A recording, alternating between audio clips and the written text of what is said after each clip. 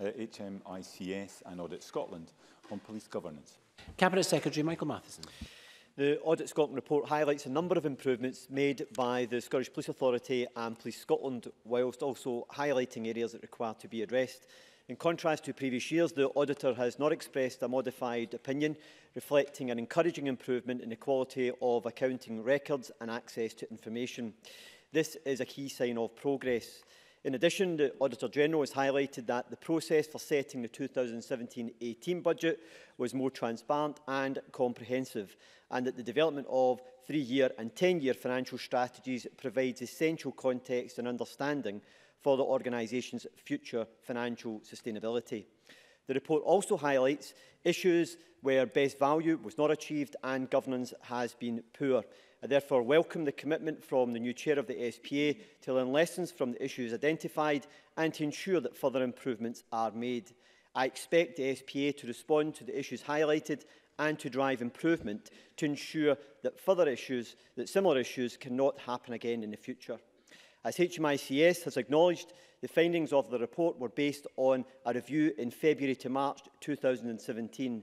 Since then, the Joint Programme Board has made progress in a number of key areas. In particular, it has been agreed that officers and staff will retain their current terms and conditions, including access to their current pension scheme.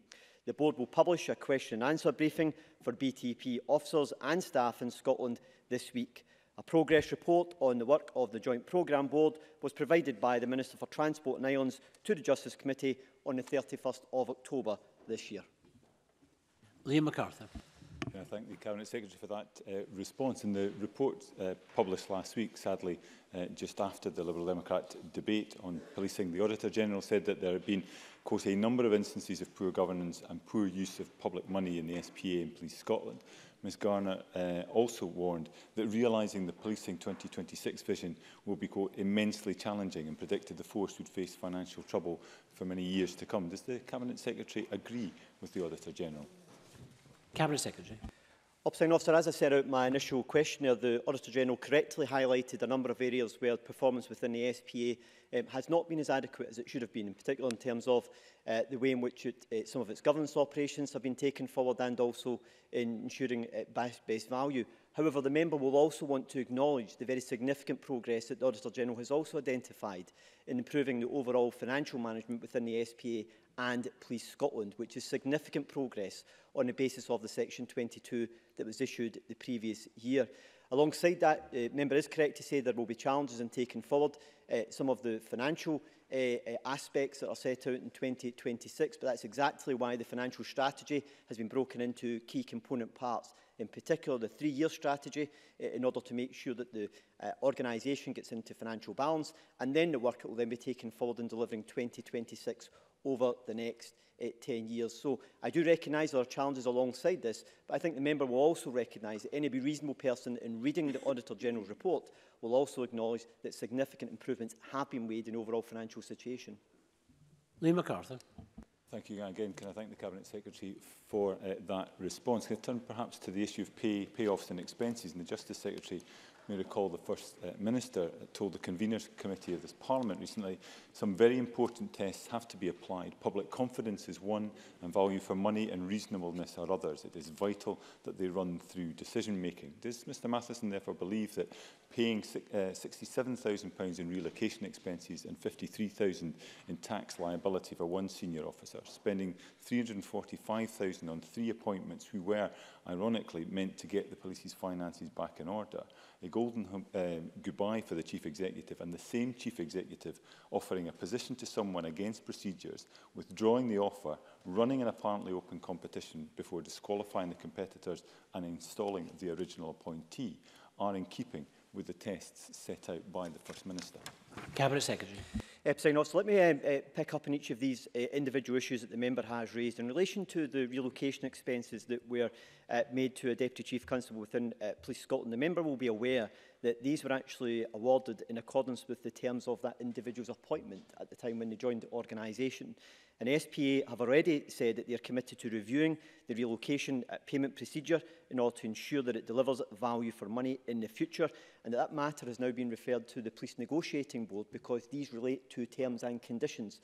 for police officers, and that the Police Negotiating Board have agreed to review the guidance and procedures relating to removal expenses for police officers. In relation to the matter relating to the appointment of 3 individuals to key posts within the SPA and within Police Scotland, these were interim appointments which the SPA have now addressed by making sure that they are taken forward as permanent appointments in order to address the very concerns which have been raised by the Auditor General in their report. And in relation to the package which was offered to the former Chief Executive of Police Scotland, the SPA former Chief Executive retired under the terms of the SPA's early retirement scheme that covers all SPS staff rather than through any individual settlement agreement. Now, of course, that has to comply with the Scottish Public Finance Manual, and the new chair of the SPA has sought to learn the lessons from the way in which that matter has been handled. But the member should recognise that these were matters that were taken forward in relation to the Chief Executive, the former Chief Executive's package in relation to the SPA's existing early retirement scheme. Liam Kerr. Thank you, Presiding Officer. The Scottish Government promised in 2012 that police reform would achieve greater scrutiny of spending. Since then, Audit Scotland has reported for 5 years in a row on the poor use of taxpayer money, most recently £53,000 on paying an individual's taxes.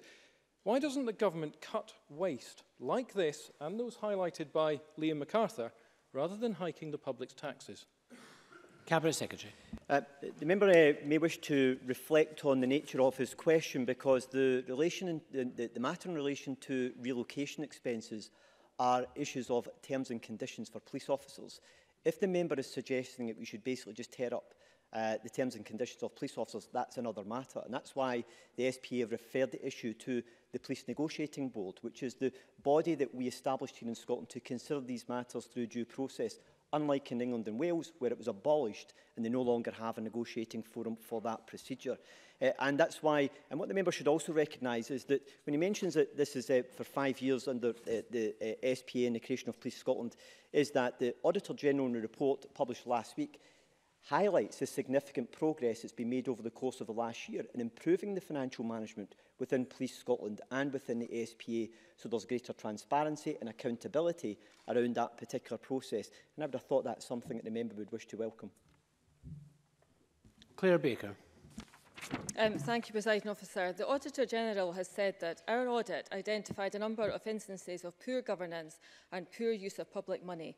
This is unacceptable. There is no doubt following this report that John Foley has been rewarded for failure, and with significant additional payments having been made. Can I ask who agreed the payments, and can these payments be challenged at this stage? Cabinet Secretary.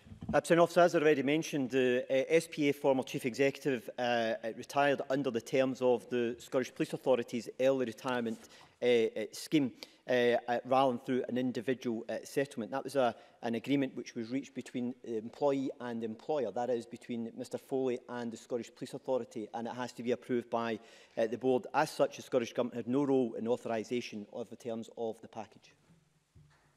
Stuart Stevenson.